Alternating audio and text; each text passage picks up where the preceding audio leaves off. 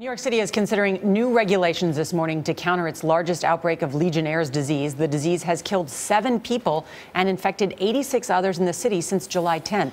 Legionella bacteria has been found in 5 cooling towers in the South Bronx.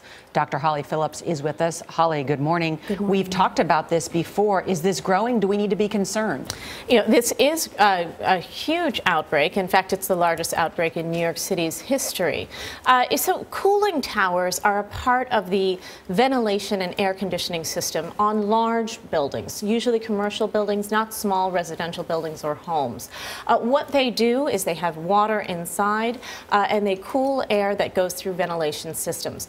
The bacteria can live and grow in the water, and it gets introduced inside of buildings in small water droplets, and you breathe it in. Okay, so now that that has been determined, the source, these air cooling units, you have 8 million plus people or more living in New York City, and then certainly more than that working here. Does that open up a whole bunch of people to this potential disease? Right. Right now, this outbreak seems to be contained within these 5 buildings and the 5 cooling towers in them in the South Bronx. But it really does raise a really important question, which was addressed yesterday in a press conference.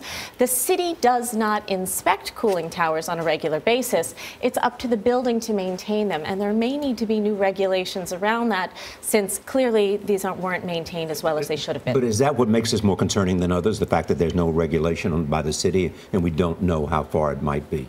Well, right now they think that they've gotten all of the sources. They looked at dozens, actually more than 22 cooling towers in the area, and they think that they've gotten those sources and cleared them. Right now, the infection or the outbreak seems to have peaked because the number of new cases is dropping.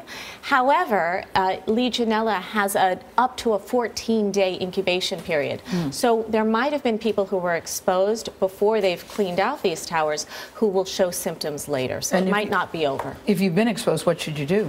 Absolutely get to your doctor. It can be treated with antibiotics, but those are most effective if they're started early. So don't hesitate. All right. Thank you, Dr. Holly Phillips.